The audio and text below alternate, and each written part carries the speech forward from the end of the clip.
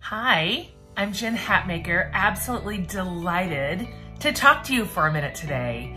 I want to talk to you about this idea of wanting something big, wanting a big dream, wanting to claim some new territory, wanting something new. Women in general are discouraged from wanting big. Our desires are always couched as too much, too aggressive, too assertive, too loud. I mean, we've been told since we were in kindergarten how much space we were supposed to take up.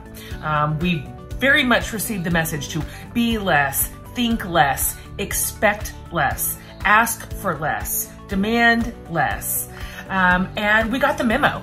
And so I'm here to overturn it and tell you that, first of all, if you have an incredible dream brewing in your heart, you deserve it. You are worthy of that dream. You're worthy of that ambition. You are worthy of wanting. And frankly, the world needs what it is you are created to bring forth.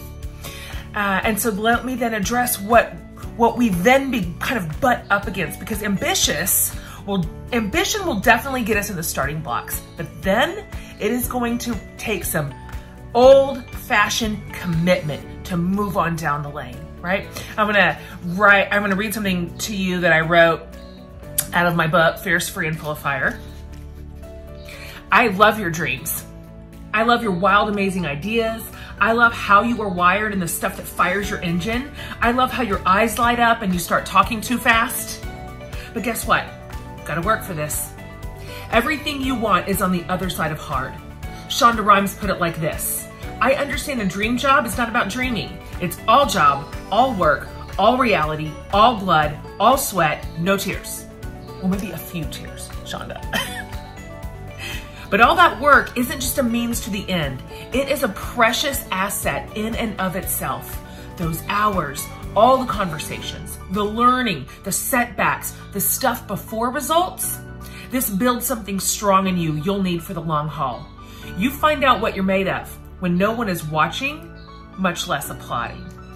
But here I am, applauding for you, for what it is that you want, for what it is you are dreaming of, every bit of ambition that is seated in your good heart and mind. And I am absolutely cheering on your race. Girl, lace up your shoes, get in those starting blocks, because you deserve this and the rest of us need you.